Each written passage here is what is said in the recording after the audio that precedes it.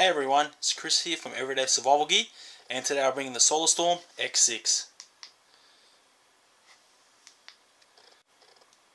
Alright guys, today I'm not in front of the camera because unfortunately my tripod is still broken. So I can't use my phone, I'm using my old school camera. So it's going to be an old school style review with new technology. Basically I got the Solarstorm X6 in front of me. I brought it for a shed light, even though it's a bike light. I just brought it because I thought it'd be easier to mount this than using a normal flashlight. I was right and then I was wrong because it's still a pain in the ass to mount. Yeah, basically I brought it because Gearbest had it on clearance. I think it was like 28 Aussie dollars or something. It's pretty cheap. 26, 28. I thought, mad, you know, for XML2 T6s, why not? Solarstorm being Solarstorm, because it is one of the cheaper lights. They use like the worst bin XML2s. Well, you know, like what do you expect? I got it so friggin' cheap. Like, fuck, it's bound to happen. Actually, this is a disclaimer, guys. Before you get any further into this, I de-domed my LEDs because the tint was pretty blue. So the tint that I show you isn't going to be exactly the same, but it'll be somewhat similar. Just so that you guys know that. De-doming is just where you cut off the dome off the LED. That's about it. I'm blabbering on right now. Yes. So you get in the package, you get the light itself. You get the battery pack, which I was surprised to get. I didn't even know that I was going to get a battery pack. Get the box.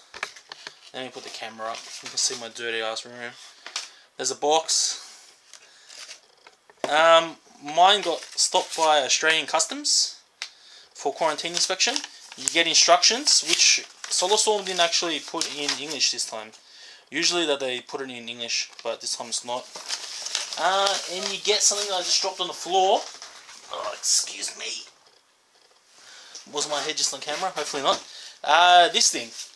Basically, you get two of these, sorry, for different sized handlebars. These fit on like so. I always get my fat hands in the way, don't I? Like blah blah, one there, and then your handlebars go underneath, and then that's somewhat securely attached. At least it's easy and quick to get off. That's pretty much the contents of the pack right there. I have not filmed the video inside in that long, but it's raining that hard here in Sydney that I think my house is going to freaking blow away. Like living on the coast, you know, you get used to the wind, but I don't know, it's still a pain. The cord is, I don't even know how long the freaking cord is, eh? Let's measure it out, because I'm a simpleton. 30. That's got to be a solid, about 120 centimeters. Guesstimate there. I could have just actually just stood up and measured it, eh? Round, so I measured it before, 5.5. Where's that 5? That's 5. About 5 centimeters. I swear when I measured it here it was a little bit more. Yeah, it's about 4.5 from the outer diameters. That's about 4 centimeters long. Doesn't really matter about the size of this because this doesn't use a reflector system. It uses optics, so you can see the optics there. So no matter how big it was going to be, you're still going to get a pretty good beam using optics anyway. Now, trying to find info on these lights are pretty peculiar. Solarstorm doesn't have a AliExpress store like most other Chinese manufacturers would. They got a Alibaba store, so that's a little bit different.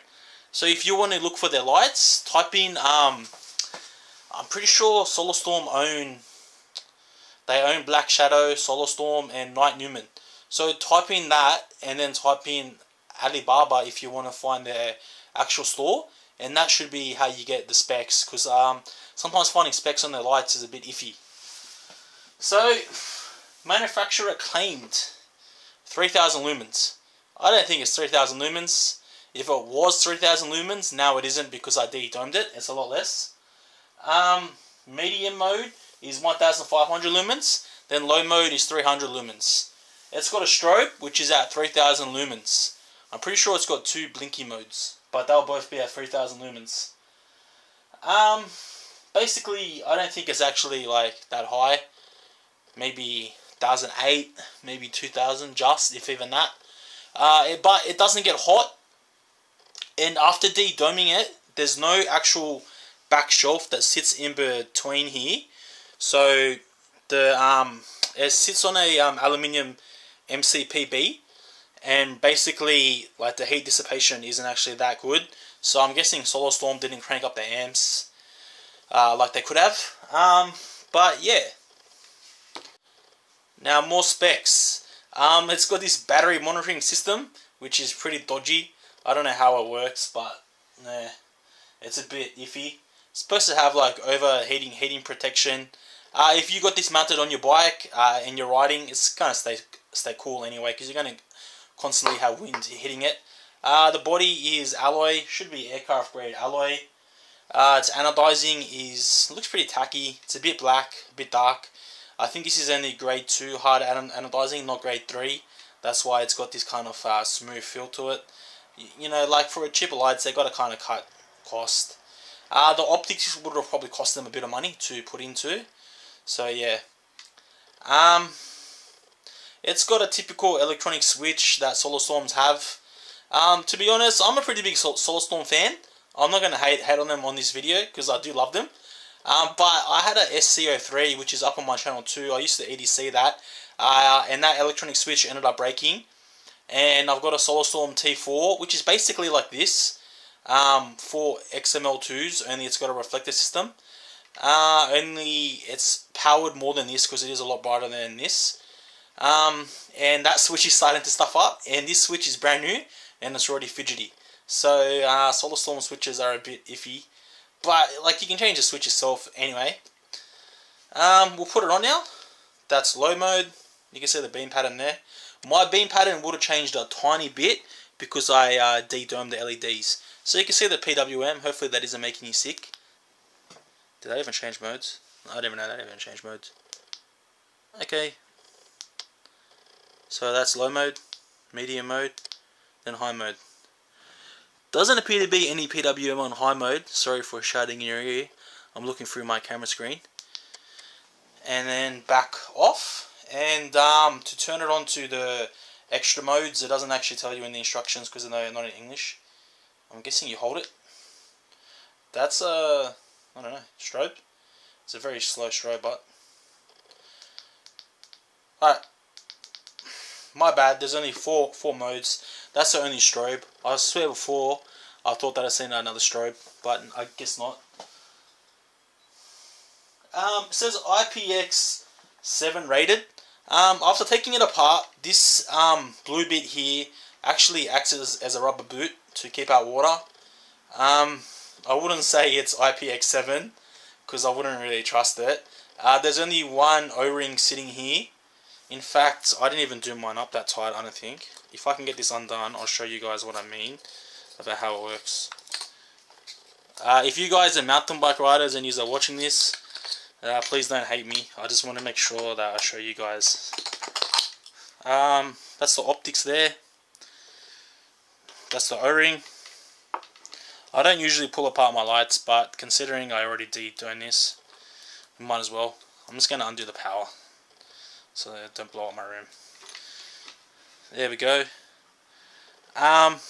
So that's the LEDs there. If I want to take it out, I've got to unscrew it. In fact, give me a second. Now I feel like Big Clive. I get to finally do this on camera. Oh, I just already bumped the camera. I already ruined it.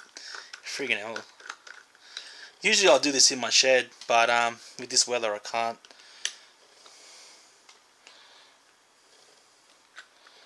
Hopefully I do not like thread the screw, or I look like amateur hour and no one will ever buy a light that I mod. Okay.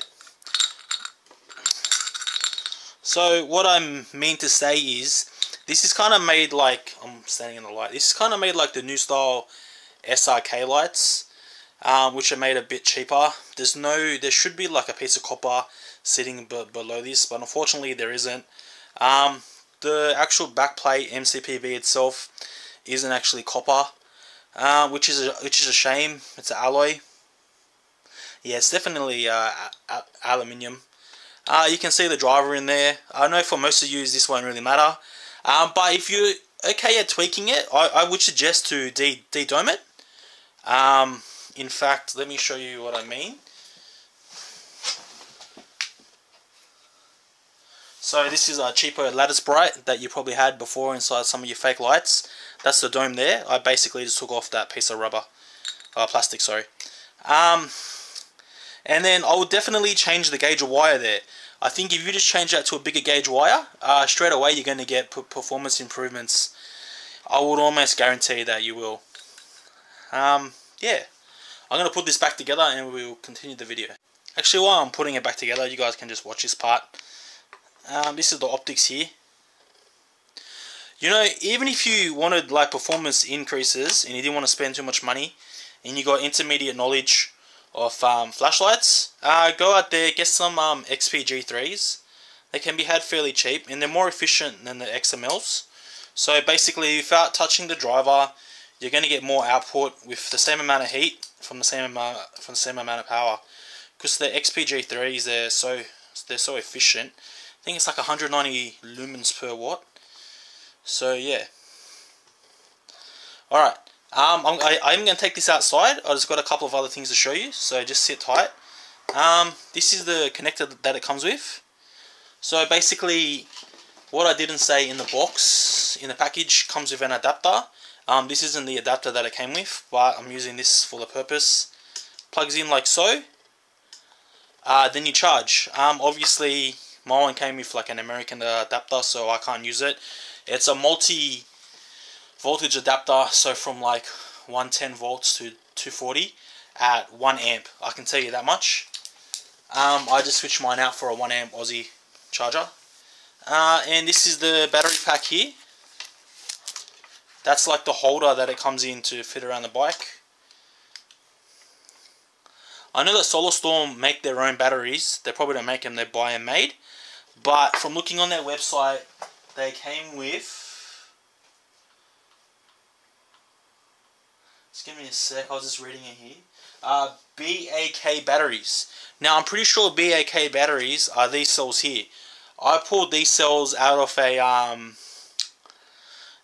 battery bank. It was like a Romos or something, and I pulled them out just to salvage them. Not the best cells in the world, but they still do work. They're not good for high amperage, so that might be the other reason why they're not aiming for very high amps with this light. It would be the heat and also the battery pack. Yeah, I think that should basically be it. I'll just read you the LEDs on the back. So apparently that's the connector there, and you tighten it on like that so you doesn't come off when you're riding. When it's on one LED, apparently the battery is at 20%.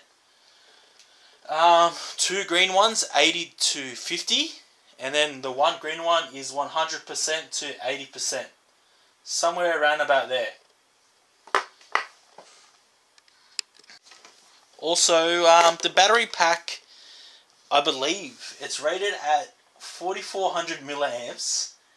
So there's 4 cells in there. So either these cells are only 1000 milliamps each, or it's 2 in parallel and 2 in series. So you could be getting like, what's that, 7.4 volts nominal at 4400 milliamps, which I'm guessing that you're getting because when I turn this on and the radio's on, the interference is like crazy. It must have a buck driver in there. I didn't actually unsolder it to look at the driver. I just took it apart to see what was in there. So that's about it, guys. I've told you all the specs. Hopefully I was able to find more specs than what you guys can find. As I said, just look around for their online store. They had one on AliExpress, but they never sold anything on there. Their customer service is pretty friendly anyway. I've spoken to them in the past. Yeah, so now enough blabbering on. I wasted half your day. We'll freaking take this outside and we'll see how it does. Alright guys, we're outside now. A bit windy, sorry about the wind. I've got my mobile phone out to compare it to, not my digital camera that I was just recording with, so no tripod. Once again, I'll be doing the tripoding this evening. Don't get me wrong, this light is no slouch. Please remember too that my overall output will be down, but the light will be a little bit more throwy and the tint will be a little bit lighter now that I domed it. So this is low mode. They reckon it gives you like 8 hours of runtime. Probably would. And if it is actually 4400 milliamp hour battery. Alright, now that's what I mean. I think this switch just switched it straight to high mode. Did it? Yep, it did. See, this switch is very fidgety. I don't know why. I really wish that Solarstorm would work on the switches. Right, this should be low again. That should be medium, and that should be high. So that's back off. Low mode. Oh, it's cold. Alright, now this is medium mode. Basically, they reckon that this will give you 5 hours of runtime. I kind of call bullshit on that, but if it does, well, that's good. But because I can't confirm how big the battery is, I can't really tell you. And now that's high mode. So you can see this is absolutely no slouch. It is friggin' bright as, but it's probably not the 3000 lumens what they tell you that it is. But this will be way more than enough light for when you're riding your bike. Even on like darkest trails, there should be more than enough light. I brought my Solarstorm T4 out to compare it to, which is going to be a pain in the ass about the tripod, but I'll see what I can do. Alright guys, I have the BLF A6 on high mode. Special edition light, about 14 to 1600 lumens.